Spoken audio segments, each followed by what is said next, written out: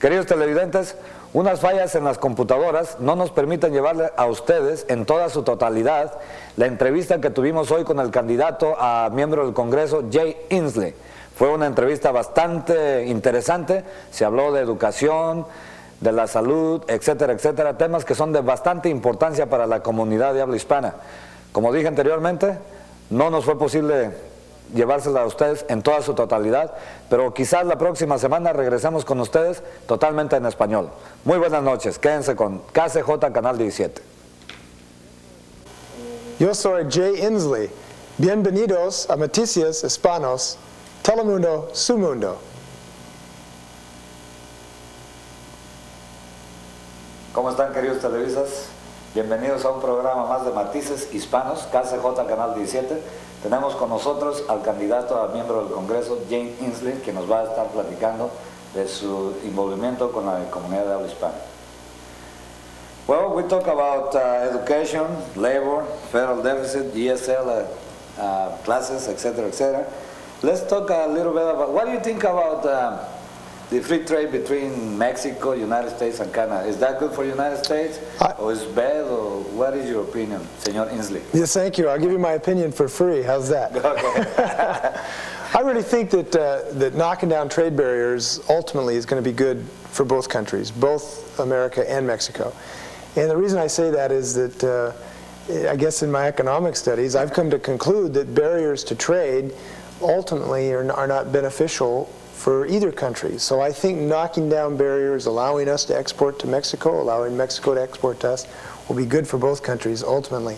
However, I do say in the free trade agreement, before I would vote for it, I want to read it carefully, because I also think that the free trade agreement should have requirements that Mexico improve its standards for working people, improve its minimum wage, improve its safety standards for working people, and improve its environmental standards. Excuse me right there, but isn't that the reason that all these big companies move to Mexico, because of cheap labor? Well, less restrictions? Their reasons are up to them, but I believe that ultimately we need to see Mexico move up in its labor standards rather than America move down. And we need to use this free trade agreement as a crowbar to lever Mexico up rather than lowering the United States standards. So I'd want to see the free trade agreement before I vote for it and make sure that there are requirements that those standards come up, at least incrementally. I don't think it's realistic to ask Mexico to adopt our standards tomorrow. We're different cultures, we have different histories, but we may not be able to jump to the American standards, but we can at least make steady progress toward that, and I think that's very important. And I think also, and I've told a lot of people this, the most important thing to the Yakima Valley, or one of the very important things, is that the Mexican economy improve. Because when the Mexican economy improves, a lot of the difficulties that America has with people who are in poverty and are coming here in extremely difficult situations will be able to stay in Mexico, will be able to have good jobs there. So I really believe it's in both nations' interest that both improve economically. Union laborers in the United States are not too happy about that. Why? Oh, I think people in the labor movement who are very, very good friends of mine, and I'm a very, very great supporter of working people's issues. Last year in the legislature, I supported, I think, 100% of the issues that were important to working people, and those issues are very important to me. Minimum wage, Fair Labor Standards Act, unemployment compensation for people. Those are very important issues to me, and I've supported working people very, very strongly in the state legislature. What I think the labor is interested in, though, is just what I said. Free trade's okay as long as it's fair trade. That means fair in the sense that you have some protections for working people in both communities and legal protections. And what my friends in labor are telling me is, let's make sure that the free trade agreement does make that progress in Mexico, that Mexico makes that progress at least incrementally. Now, the faster the better. How fast is fast enough? We'll have to see. But ultimately, I think it'll be in working people's benefit for everybody if we get those trade barriers down, if at the same time we insist that Mexico and help Mexico bring their standards up to American standards. And again, that won't happen tomorrow, but in the future I believe that it will. So. Should we get down with borders too? Border lines? Should we which? Should we get down with border lines too? Destroy the borders? I don't think we can do that, and I wouldn't advocate that. There is a reason for having separate communities, legal communities, and a border is part of that. But the free trade should continue and should improve. Excellent. Well, let's get to the 1 million question. Why does the Hispanic should vote for you, Mr. Inslee? Well, I guess I'd hope that folks in the Hispanic community would want to vote for me for the same reason people in every community in the country would vote for me. And I would just give you a couple reasons. Number one, I'm a person who is not afraid to stick my neck out for what I believe. A lot of people said I shouldn't vote for the Children's Initiative, which would provide early childhood education to our children, and I did it. And a lot of people said that I shouldn't take various votes that I have in the legislature, but I've done it because they're things I believe in. And I think we need people in Congress that aren't afraid of taking stands on tough issues, and I've done that consistently. And so what I have to offer for people in Congress is a willingness to stand up for what I believe in. Second thing I think I have to offer to Congress is an ability and a desire to listen to people. You know, a lot of people get back to Congress and they think they've been anointed by the Creator with all the answers. Well, I don't have all the answers. I need to talk to folks and find out what they want me to do back in Washington, D.C. And I think I have a very good ability to listen, although I've been doing most of the talking today here. It's fine. And to kind of demonstrate that, one thing I'm going to do back in Washington, D.C. is give everybody I represent my home phone number. You might take my place pretty soon. Yeah, no. I couldn't do that. I've got to work on the language a little better, I suspect. But when I get back to Washington, D.C., I want to give everyone my home phone number so that they can call me. And if they can't get through me in the office and they've got a crisis and they need help, they can give me a call back there. And it's something that I feel very strongly about. I also think that we need to do things back there to improve Congress and improve the feeling that people have about Congress, that Congress shouldn't be just an aristocracy. Congress should be people who work for us, not the other way around. And one way to do that is to cut congressional salaries. You know, Congress's salaries went up. A lot of other people's didn't. Congress is going to be involved in cutting budget because of the federal deficit.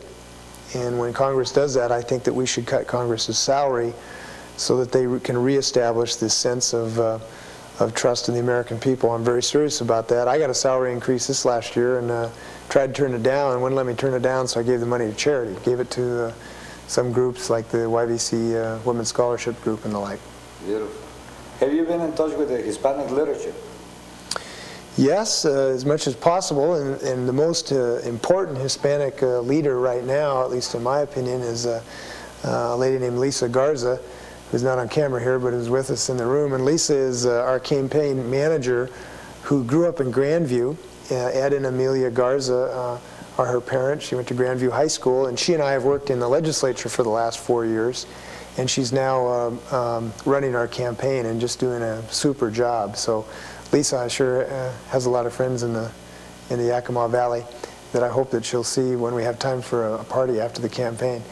A fellow I used to work with, Rolando Adami, who's an attorney, used to be in Inslee, practiced law for 3 years, and Rolando was a great guy to practice law with, and gave me some really valuable insights into the Hispanic community and the needs of the Hispanic community. Rolando does work, has done work for people in lawsuits. He's done some immigration work, and he's been very helpful to me in knowing the things I should know about the problems that face the community.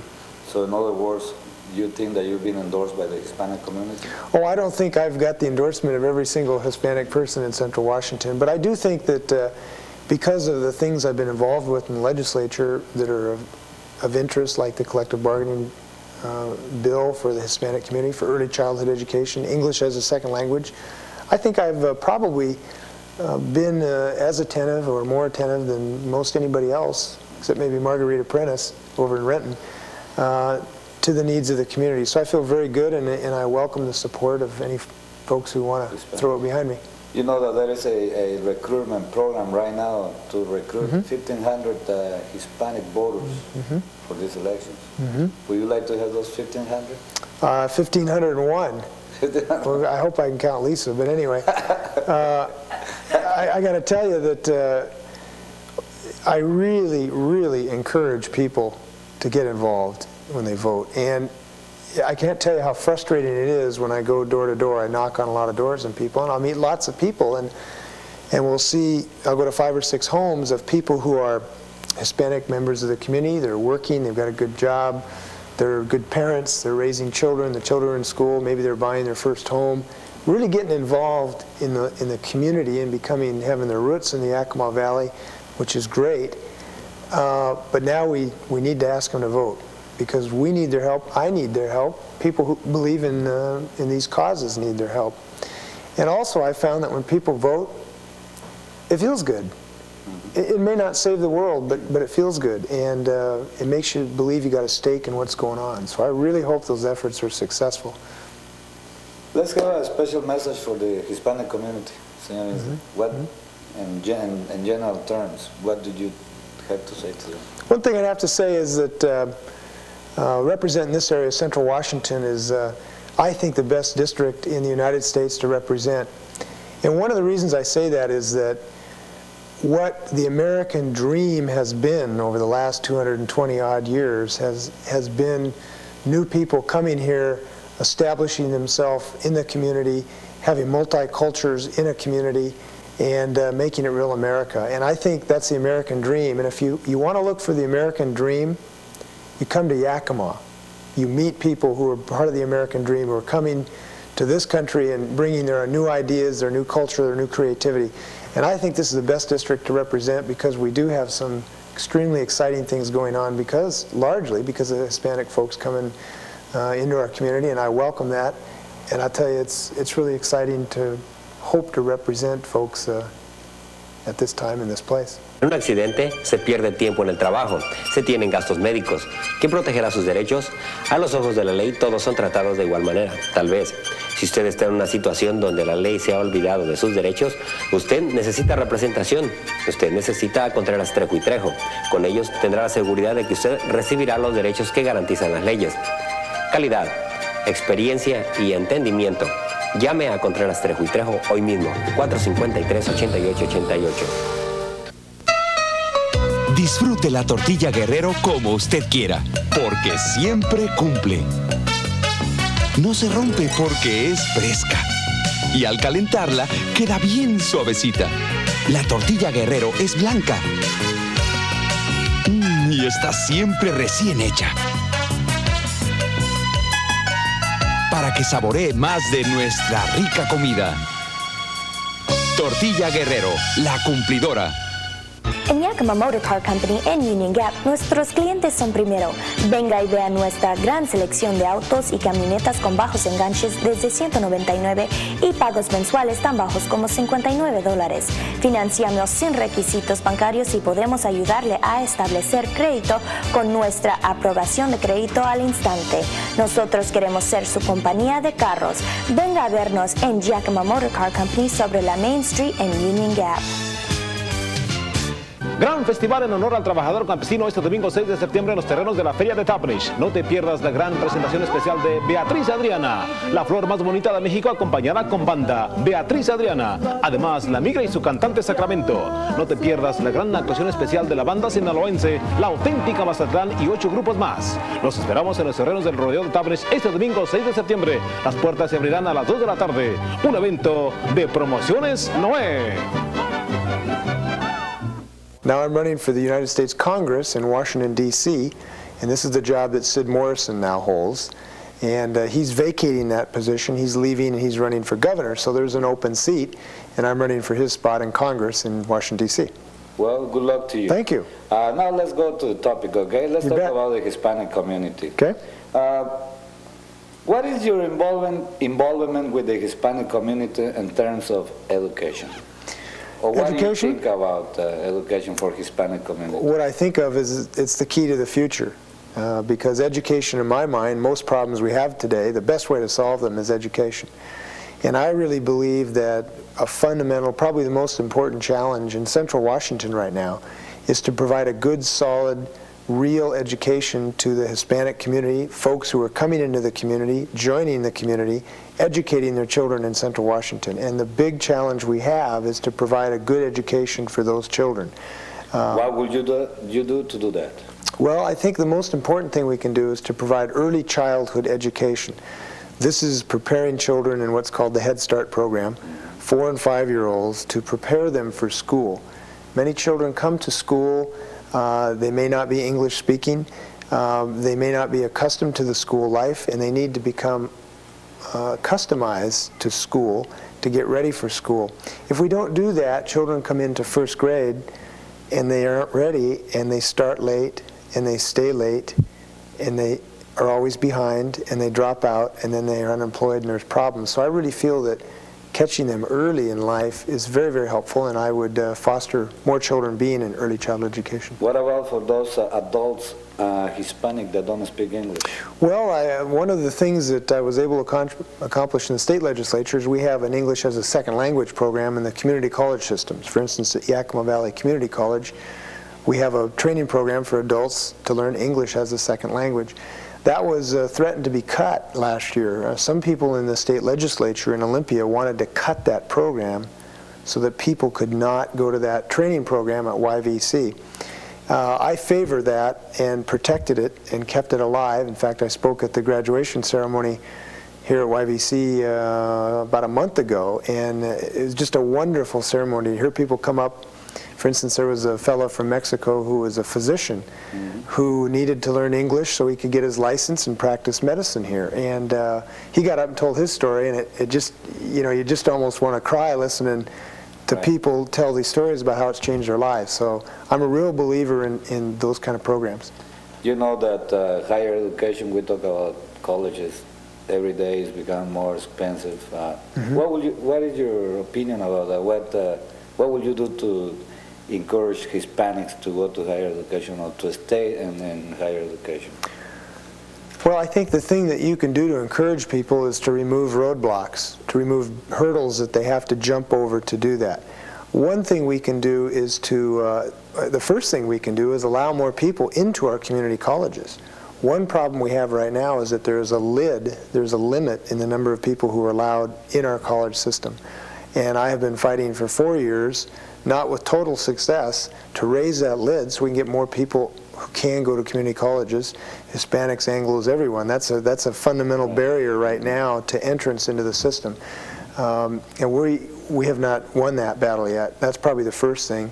The second thing is, again, I think putting money into the English as a second language program pays great dividends. I think learning English just is a tremendous benefit to folks here. And that's something that I'd want to fight for. Gran festival en honor al trabajador campesino este domingo 6 de septiembre en los terrenos de la Feria de Tapnich. No te pierdas la gran presentación especial de Beatriz Adriana, la flor más bonita de México, acompañada con banda Beatriz Adriana. Además, la migra y su cantante Sacramento. No te pierdas la gran actuación especial de la banda sinaloense, la auténtica Mazatlán y 8 grupos más. Los esperamos en los terrenos del rodeo de Tapnich este domingo 6 de septiembre. Las puertas se abrirán a las 2 de la tarde. Un evento de Promociones Noé. El ser lastimado en el trabajo no tiene que significar la pérdida de salario, el aumento de gastos médicos y el sentirse abandonado. Los abogados en el bufete jurídico de Predilecto Harpin tienen más de 30 años de experiencia en la defensa de empleados lastimados y la protección de los derechos del trabajador. La primera consulta es gratis y los honorarios están basados en la suma que Predilecto Harpin le ayuda a recobrar.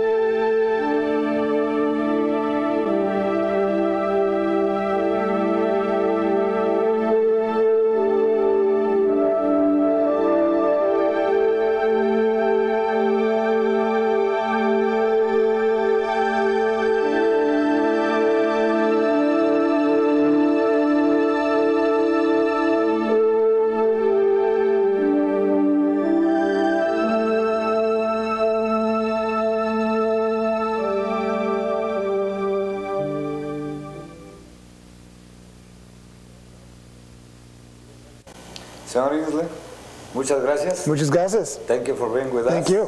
And good luck to you. Thank you very much. I'm sure that the Hispanic community will get your message through our I hope channel. so. I hope so. And let- good luck to you. Mucho suerte is here. You can use it. Let them decide who is the best I candidate. hope so. Okay? Okay. Thank you. Muchas gracias, amigos, por estar con nosotros una vez más. Para KCJ Canal 17, yo soy Alfonso Simiano, Telemundo. Suba un nuevo mundo, el mundo de Telemundo. Muy buenas noches. That was nice. Thank you. Beautiful. Yeah, you too. Muchas gracias, amigo. You too. Thank you very much. Yeah.